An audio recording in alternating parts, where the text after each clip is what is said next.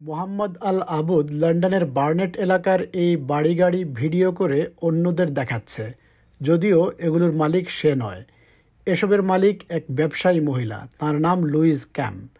৭১ বছর বয়সের এই মহিলাকে হত্যা করেছে রোমানিয়ার নাগরিক মোহাম্মদ আল আবুদ এবং লন্ডনের হ্যারো এলাকার বাসিন্দা কুসাই আল জুন্দি। হত্যার পরিকল্পনা করেছিল এই জুন্দি। লুইজ ক্যামের সাথে মাসের পর মাস বন্ধুত্বপূর্ণ সম্পর্ক গড়ে তোলে Qusai Al জুন্দি। These are truly repulsive men who have showed no remorse for what they have done, how they treated Louise purely for financial benefit. হত্যাকারী দুই ব্যক্তি নর্থ ওয়েস্ট লন্ডনের উইলসডেন এলাকার একটি রেস্টুরেন্টে সহকর্মী ছিল। জুন্দি ছিল শেফ।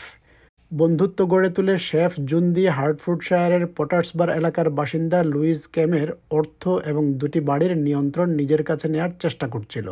একটি বাড়ি উইলসডেনে এবং অপরটি ইস্ট বার্নেটে। লুইজ ক্যাম ভেবেছিলেন কয়েক মিলিয়ন পাউন্ডে জুন্দি তাঁর প্রপার্টি কিনে নিচ্ছে। So he had convinced her and others that he was very wealthy, that he had a businessman, that he had lots of property and equity. Where the truth of the matter was he was a chef in a kebab shop that had no money at all. The cars he was driving, he had used his lies and deceit to con another woman out of those vehicles. এই ফুটেজে দেখা যায় Luiz ক্যাম গাড়িতে চড়ে আসেন বাড়ি বিক্রির চুক্তি চূড়ান্ত করতে। এখানেই তাকে হেয়ার ড্রায়ারের তার দিয়ে শ্বাসরোধ করে হত্যা করা হয় এবং তার মৃতদেহ এই বিনে ফেলে দেওয়া হয়। পরে একটি ভ্যানে তুলে মৃতদেহ নিয়ে যাওয়া হয় আল জুন্দির ঘরে। সেখান থেকেই পুলিশ মৃতদেহ উদ্ধার করে। হত্যার পর দুই ব্যক্তি লুইজ ক্যামের ফোন থেকেই তাঁর বন্ধু এবং আত্মীয়স্বজনকে মেসেজ পাঠিয়ে জানায় তিনি হলিডে করছেন। মোহাম্মদ আল আবুদি সোশ্যাল মিডিয়াতে এই ভিডিও পোস্ট করে, যেখানে দেখা যায় সে তাঁর ভিকটিমের বাড়ির বাইরে নাচানাচি করছে।